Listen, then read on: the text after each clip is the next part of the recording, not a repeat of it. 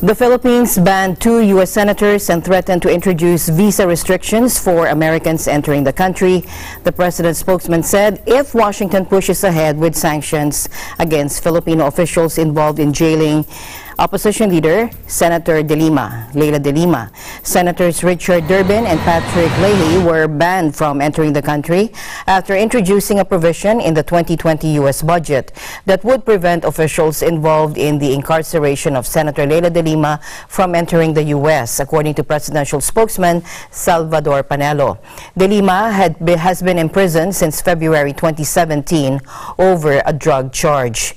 If they will enforce this provision in the U.S. budget, then we will be compelled to require all Americans entering into this country to secure a visa before they can be allowed entry, according to Secretary Salvador Panelo on Friday.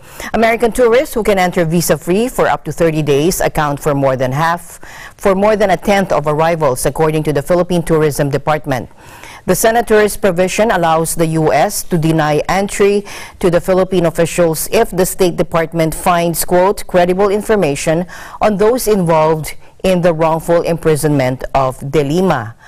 Secretary Panelo said we will not sit idly if they continue to interfere with our processes as a sovereign nation.